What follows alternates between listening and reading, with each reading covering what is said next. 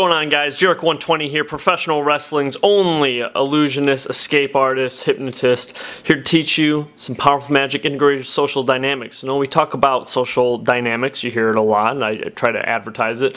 And what does it mean? Social dynamics is trying to teach you guys how to actually become a magician, not just learn magic. So in this video, I wanted to focus on teaching you guys probably one of, if not like the best routines you can do at a party. So when you're at a party, you're nervous, you don't know what to do, what tricks should you do, what order should you do them in, how can you build an audience, this and that, the other. Well, we're just going to combine two simple tricks that are so powerful and very similar, and it's going to be easy, fast, it's going to get people talking, bring people together for the finale. So just a two-part move. It's basically here then there, followed by the magic kissing card trick.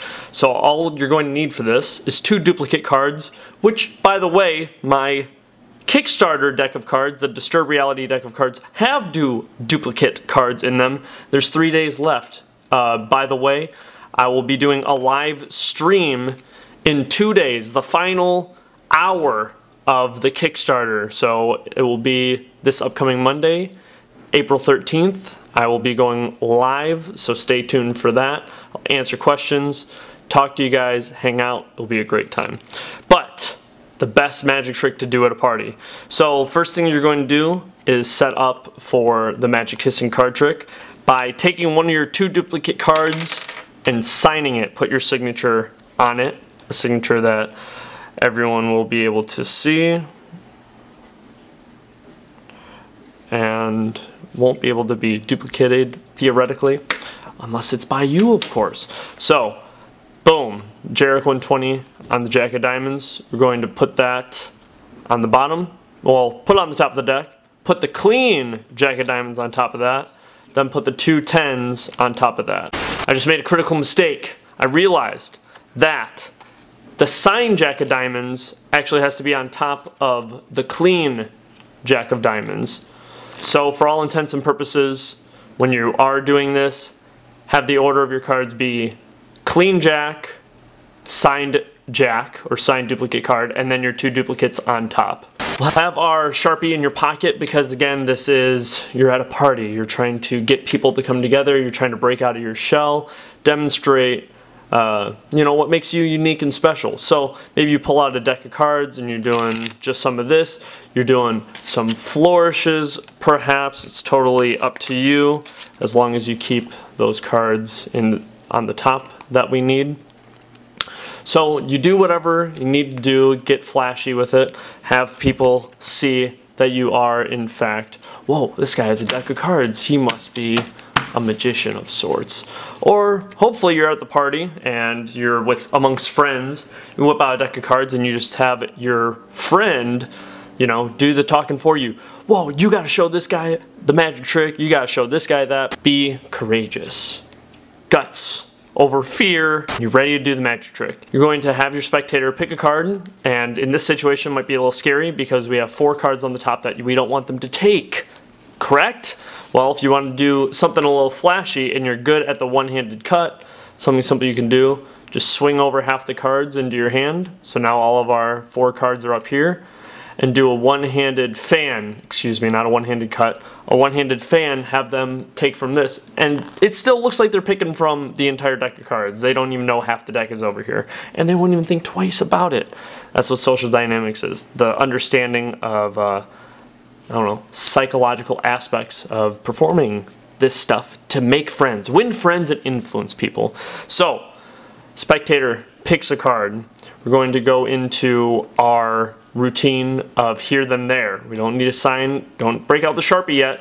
We're just performing for theoretically 1, 2, maybe 3 people. So boom, you got the 5 hearts, trying to shake your nerves out. Do the Marlowe tilt, as we've learned, and we've learned here and there before, so I won't go too far into detail. So you do convincer number 1, popping the cards out, convincer number 2, splitting the deck, putting it into what looks like the middle of the deck, putting it second from the top, perform your double lift, their card jumps to the top. Now the story that I like to tell is, okay, so we made your card jump to the top of the deck, okay?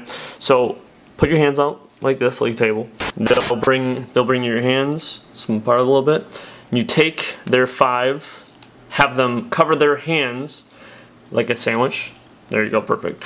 And so what you do, tell them, all right, I'll take the next card down. Now, you know how we made your 5 jump to the top? They'll shake their head yes.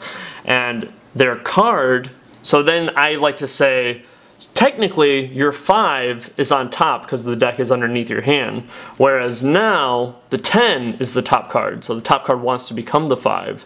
So what I'll do is I'll take the double, steal the 5, I'll put the deck under their hand and have the 10 on top, making the story this card wants to become the 5, and it switches with the card in their hand. Boom, they freak out. So with their hand covering it and this initial reveal, it's a slow burn, a slow reveal to show what card is in their hand. And when they turn their hand over to look at the 10 and freak out, all you have to do is just watch where their eyes are. And you'll just take the top card, bury it into the middle of the deck. So now we have our 2 jacks on top. Now you have this leverage of, okay, this guy's legit, he performed an awesome trick, I want to see that again. You'll always get, if there's one trick you'll always get, do that again, this is the one to do it. This is the one that you will get it. Do that again. While they're freaking out, everyone else is going to start looking around the room. Whoa, what's going on? Why is this person freaking out? While the person who you're doing it to is freaking out, drop your hand to your side, and on your hip, turn the top card over like that. Just on your thigh. Just drop down, boom, quick move. Just turns the top card over. And then keep it away from their eyes, so they don't know that this clean jack of diamonds is face up. They're freaking out. Do that again. Okay, how about this? Reach into your pocket, and you're going to pull out a Sharpie. Hopefully more people are starting to gather around, and this is when you'll take the 10 and bury it. Now you can do the magic kissing card trick without actually kissing the person. You can do it with a guy or a girl, whatever, but now you want to switch up your spectator. Pick a different spectator, and that will bring even more people together. So with this card face up, you're gonna, and your wrist killed, you're gonna push it off, get a pinky break from underneath, take that same 5 that we just had swapped out, and you'll have this new person sign it. Sign their name. Boom. So they put the signature. 5 of hearts. Your signature, only one card in the world like this, because no one can duplicate your signature. You're going to turn it over, bend it into quarters, but we're bending our signed jack of diamonds. You're going to put this in their mouth so none of the pips are flashing. So that's in their mouth. Going to do another double lift, and you're going to sign the card exactly as you did before.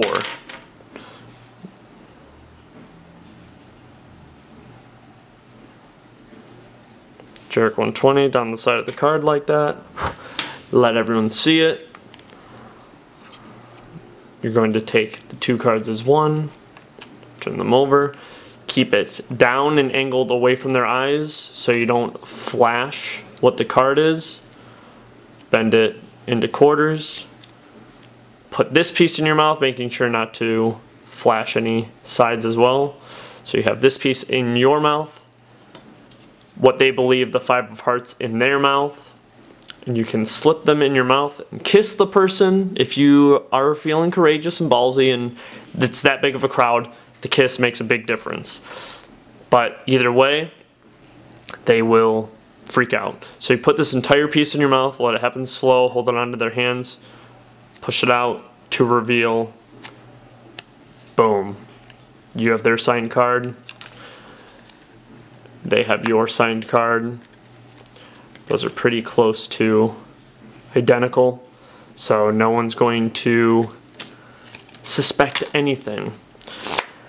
And then you can move on to performing an entire routine.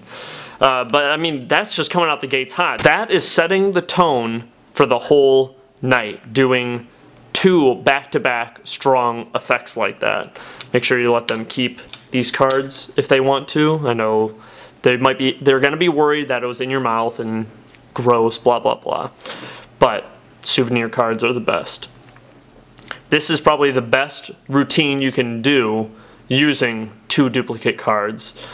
I'm Jarek120. I have a Kickstarter going on right now. There's only 3 days left. The deck has been fully funded. I made 2 decks of cards, the Alpha Kappa deck and the CXX deck. Both mean 120. One's in Greek numerology, the other is in Roman numerals. Alpha Kappa, CXX. So, hop over to Kickstarter, check the links in the description or the annotations in this video, the cards, new cards, and come back in 2 days. We're going to be doing a live kind of countdown until there's no more time left in the Kickstarter project. The project has been fully funded, so guaranteed if you back this project, you will be getting what you ordered. And if you back it today, if you get a deck of cards today or in the next 3 days, you will certainly get your Disturbed Reality deck of playing cards. Check me out on Championship Wrestling from Hollywood, Saturday nights on YouTube America. Check it in your local listings or go to HollywoodWrestling.com if you want to see me wrestle on TV. Be inspired to learn, aspire to disturb, and always rise above.